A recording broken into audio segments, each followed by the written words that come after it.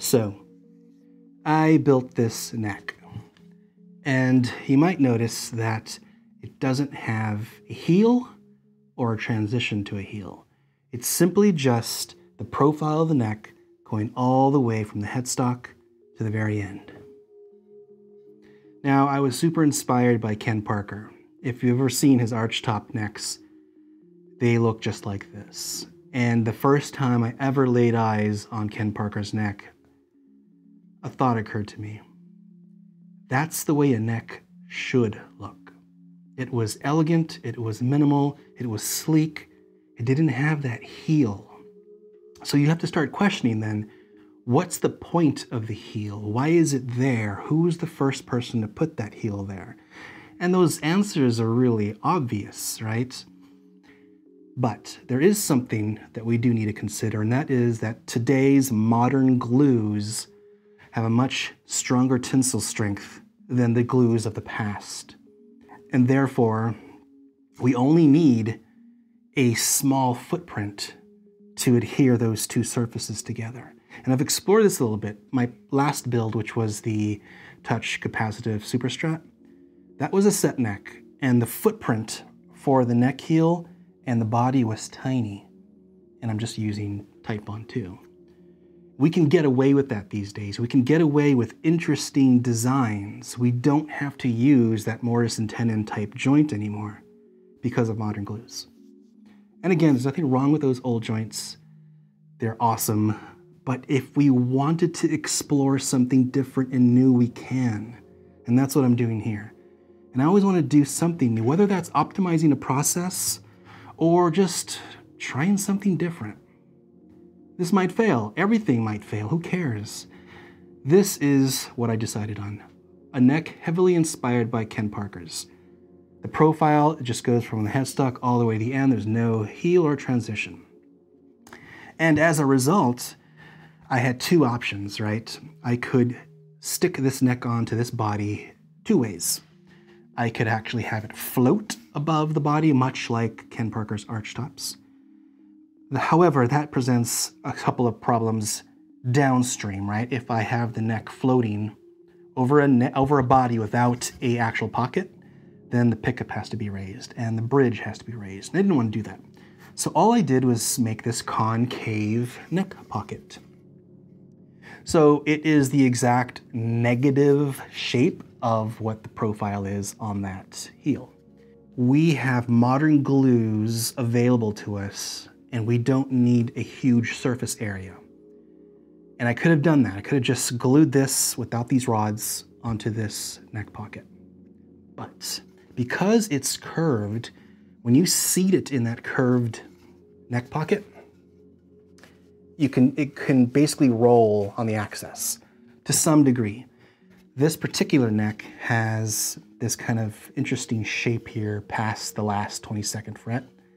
And that shape is mirrored in the pocket. So it makes sort of like a key, right? You can seat it in there and it won't tilt on its axis. But with clamping pressure and all that stuff, you can never tell what's gonna happen, right? It could shift. So I decided to use these carbon fiber rods. And I could have only used one. I'm thinking of more like indexing rods than structural rods, right? But they're serving both purposes. The primary purpose is to keep it indexed so I know exactly where it goes and it doesn't kind of move around. But they're carbon fiber, they're light, they're very, very strong, and they're gonna also serve as structural rods. So this seats in here, just like that. And there's the concave neck pocket with the neck. It's something different, right? Keep in mind, this is a travel guitar, it's a short scale. There's not gonna be a whole bunch of tension on here. It's headless, so it's all gonna work out. And if it doesn't, whatever. Oh, let's weigh the neck. So the only thing that's missing from this neck is the hardware for the headless string clamps. But right now, with the D-tube, the carbon fiber structural neck rods, the frets, and all this tape, okay, 296 grams.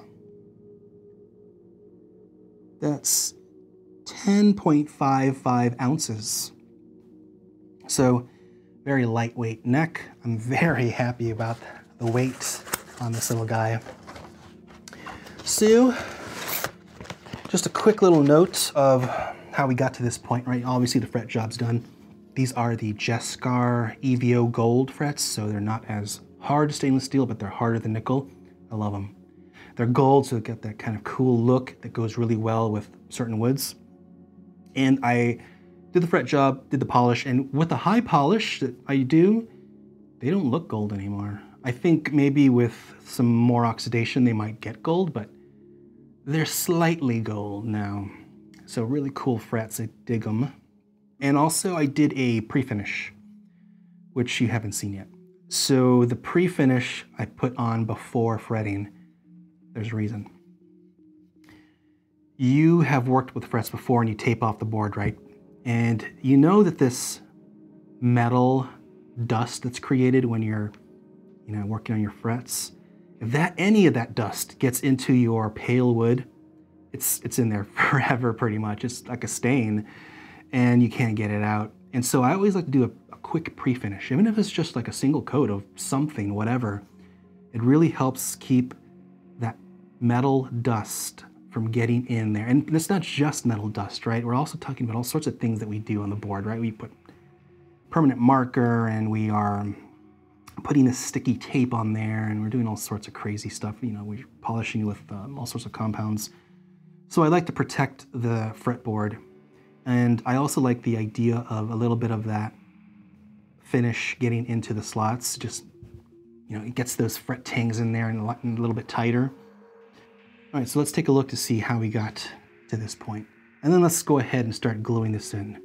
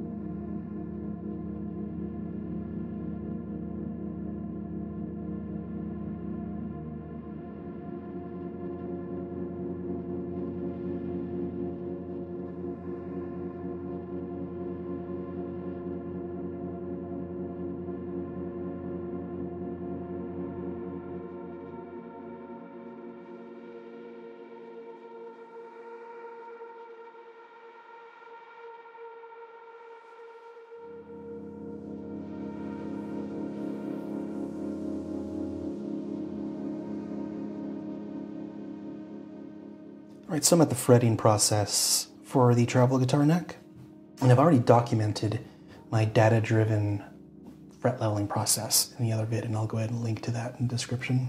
So essentially what I'm doing here, just to do a quick overview, is we want data before we just start leveling the whole board, right? Because that's typically what you're taught to do. Use your black marker, color the frets, and then just level the whole thing. But what we want to do is we want to have data before we start to erase all that data. So I use two colors, right? High frets get red, or high spots get red, and I'm going to call them just regular spots, not low spots, get black, right? So these are the parts that are rocking on the fretboard, and you can see in this case here, it's just a tiny little bit of red here. That's the only spot it's rocking. And then here as well, just a tiny little spot where it's rocking, right? So the rest of the fret is great. So there's no point in leveling out anything that's black. We can maintain the original crown. So instead of leveling the whole board and having to re-crown every single fret, all we're doing is spot leveling. So we're leveling the section here in red and then only crowning that. And so it's less work. And also, we have this visual data. And if you wanted to, you can even create a spreadsheet, right? So every nick you build, you can kind of capture which frets are high and low to see if there's any patterns occurring. Maybe there's something wrong in your process upstream. And that's it. I'll go ahead and link to the whole actual video so you can watch that. But in this case, I'm just going to go through this. I've already documented this before. I actually ordered some carbon fiber rods from an actual carbon fiber manufacturer. And they were really pricey. And I was able to get this really cool one. It's white carbon fiber. You can't really get this too many places, and it's marbled. It's really hard to see that detail, but it's really, really beautiful. And so I bought this as an option. These are fabulous. Look at the figuring on that carbon fiber. And these are hollow too. Very, very stiff and sturdy for rods. I got a couple of different sizes. And these are the real deal. This is real deal carbon fiber from my carbon fiber manufacturer. And again, they were quite pricey. But I wanted to see if I could find a cheap alternative. So in an effort to find something that was less expensive, I went on Amazon. And it turns out there's a camera company that makes camera accessories called Small Rig. And they actually make these carbon fiber rods for rails for cameras. And these are real deal carbon fiber, and they're just really affordable. So stiff. I mean, these things are stiff. So these are what I'm going to use. So the first thing we're going to do is cut these to size and then epoxy them into the neck. And once that is done, we'll then glue the whole thing into the body.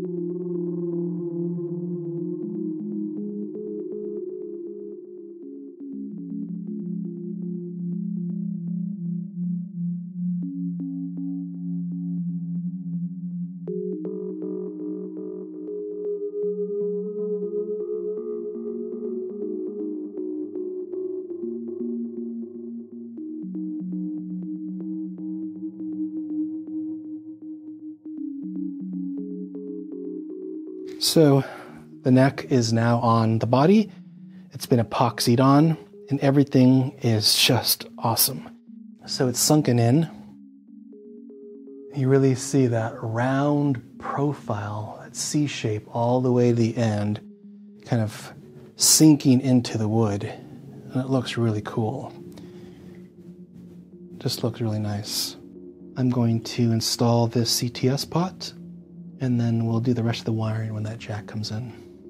So the next thing we're going to do now is we're going to install the Nova headpiece for the locking strings here. And then once that's done, we will draw a line here for the 24-inch scale length. I'll probably push it back about 1/8 of an inch. And then we will mock up with a low and high E string to determine the placement of where that bridge needs to be. So we're going to be using the Nova hardware for this build. And Nova is a company out of Brazil. So I already opened this piece because I needed to take measurements for the actual pocket that's going to be put in. So this is super lightweight aluminum. And then here is the bridge. So let's open this up. It's so awesome. So I'm really leaning towards using these base plates now. I just feel like the base plates add more mass, and everything just sounds better to my ears, as opposed to the individual single saddles, which I still use in a lot of builds, but if I can go with the base plate, I'll do that. Really looking forward to putting this on. All right, so here is the headpiece, and I've already made this pocket that's about 2 millimeters deep. That's going to allow this to sit in there very nicely. So the first thing we're going to do is drill in the mounting screws and mount this little guy. So it'll look something like this. So I had made the pocket here to get your fingers under for the tuners. So that's really cool. And again, we have that base plate. It's going to offer a lot more mass. And look at that. That's going to look killer. So the cool thing about this design is that you don't have to put the pocket in. This is a 24-inch scale, so if you wanted to make it like a little bit longer scale, you could push it back and they can hang off.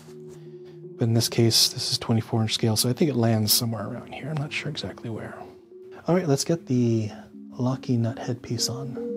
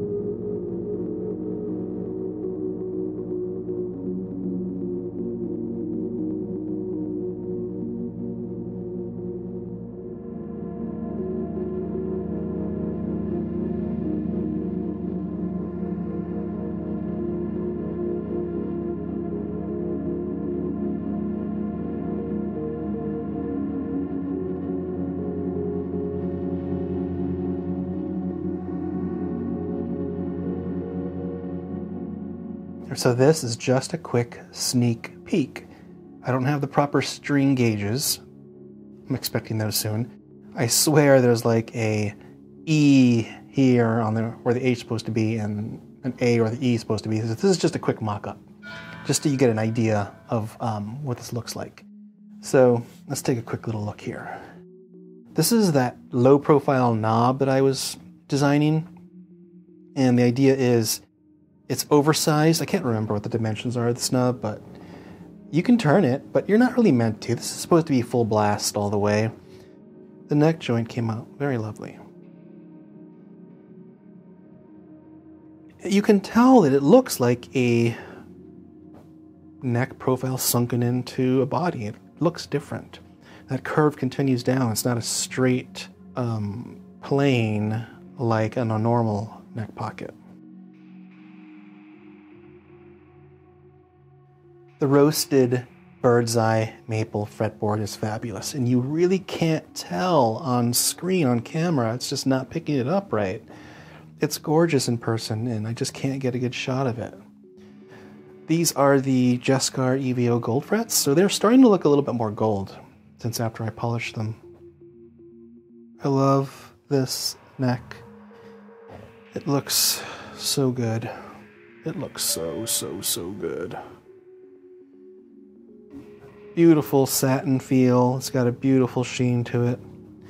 And that's just the Tru Oil. I literally put maybe 4 or 5 coats of Tru Oil on there.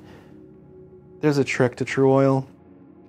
You only want to use it once. So get the small 3-ounce bottle, use it for your build, and then throw it away. I think the first time I ever used Tru Oil, I fell in love with it and then fell out of love with it for the next build. And that's because something goes bad in it after a amount of time. I don't know what it does. Maybe it catalyzes. I have no clue. I just know that I use it again and I just didn't find the same results. But new bottles, that's what I'm gonna start doing. Brand new 3-ounce little bottles, use them on the build, throw it away after that. Back of the guitar also has Tru Oil, and it is beautiful. I love Tru Oil because it's so easy to use, it gives you great results, but it doesn't offer much in terms of protection from dents and dings. I usually will use a nitro, which is also very soft, but much harder than just an oil-based finish. So I am using acrylic for the cavity cover, and I'm doing this for a number of reasons. Just one, because I have it on hand. 2, I'm too lazy to cut the aluminum, even though I have that on hand too. I want to finish this build pretty fast because I need to start doing other things. So the quickest way for me to build a control cavity is with the acrylic sheet that I have already sort of mounted onto a sort of like a wasteboard that I can take on and off my CNC. And it cuts super fast, so I can run the machine very fast, and this comes out in literally like a minute.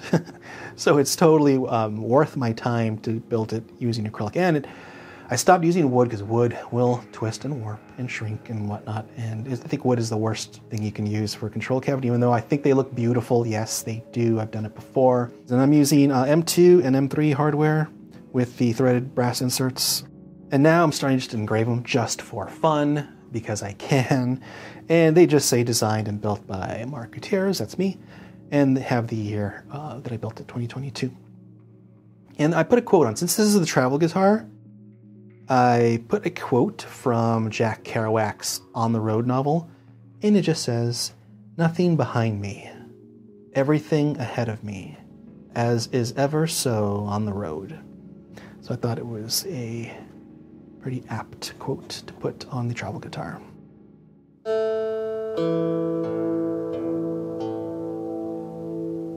Obviously, I don't have the proper string gauges on, or even the proper strings in their place. It's just a mock-up.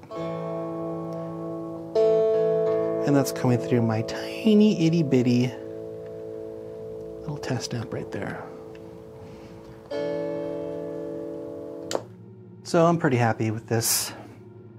It's adorable, it's cute, it's different. It looks really cool.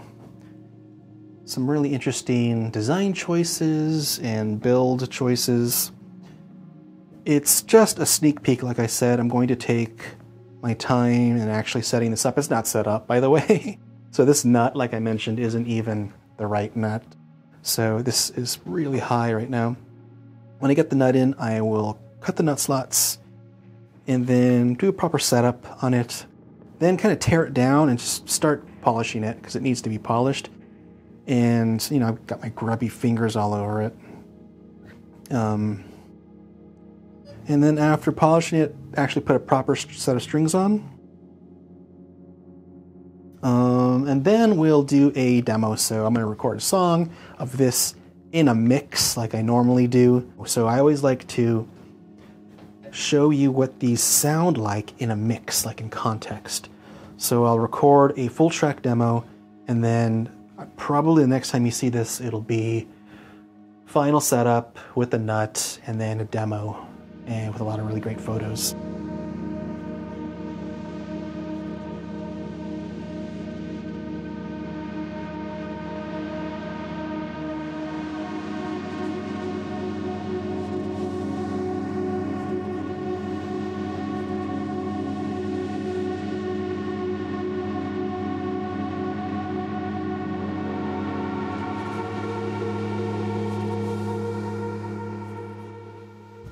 So that's all we have for this week on the travel guitar. We've made a lot of progress. I think that by next week I should have full assembly complete. Setup is going to take a little bit longer. I'm using that D-tube, and I just have zero knowledge of how much the string pull is going to be affecting that D-tube. So setup might be interesting. Well, that's all I have. Thanks for watching, and take it easy.